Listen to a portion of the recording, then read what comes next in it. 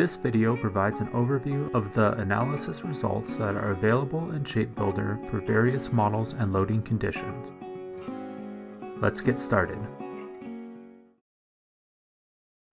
Starting out, we have a standard W shape made of A992 material.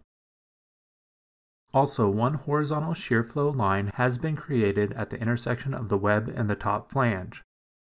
Looking at the simple tab in the results pane, we see an overall section as well as sections for the geometric, principal, polar, and plastic section properties that are created for the cross section.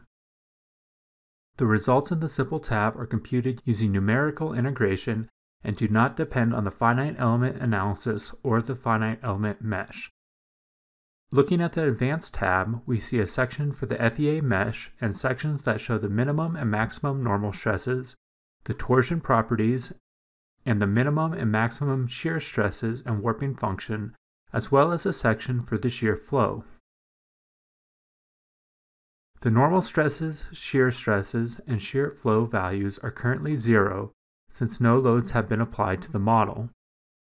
Clicking on the Analysis tab, we see that the only results available to view are the flattened model, the mesh, and the warping function. When we apply a normal force and/or a bending moment to the model, we can view the results for the normal stresses. When we apply a torque, we can see the St. Venant shear stresses, and when we apply a shear force, we can see the flexural shear stresses. Also, the combined and resultant shear stresses can be seen. The torsion properties and the shear stresses are determined from the finite element analysis, so it is important to refine the mesh until these results converge. The normal stresses and shear flow are mesh dependent but are not calculated from the finite element analysis. Going back to the sketch view, let's add an aluminum plate to the bottom of the beam and look at the results of the gross cross-section. In the advanced settings, we see that there is a section that says Torsion Section Properties, Shear Stresses, and the Warping Function are only available for cross-sections with a single boundary and material. Since we have two different materials, we cannot get these values from ShapeBuilder, even though we have a single boundary. Now, in the Analysis view, we can only view the flattened model, the mesh, and the normal stresses. Under Shear Flow, we see a single asterisk by QX and QY, which indicates that these values have been transformed by the modular ratio of the elastic modulus divided by the base elastic modulus.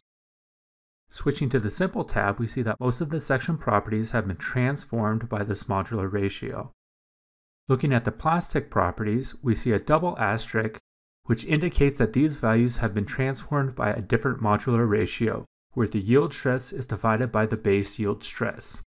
When a material has more than one yield stress, which is the case for this aluminum, the minimum value is used in the modular ratio.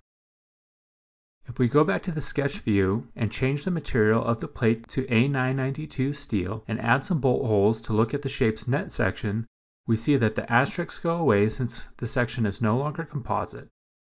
Looking at the Advanced tab, we see that we still cannot get the torsion section properties, shear stresses, and the warping function since there are multiple boundaries in the model even though there is only one material. If we go back to the sketch view and add a concrete deck to the beam, we see that the plastic properties are no longer available for the cross-section since the concrete does not have a yield stress.